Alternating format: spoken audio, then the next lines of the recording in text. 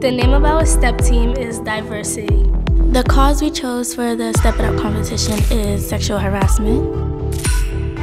We chose this campaign because we noticed that sexual harassment is happening to middle schoolers and kids younger than us.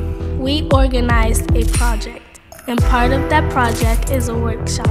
We talked about ways to help the situation. So like if you're being sexually harassed, you have to address the problem and tell an adult at home and at school. There's a lot of people that have been sexually harassed and like they don't say anything.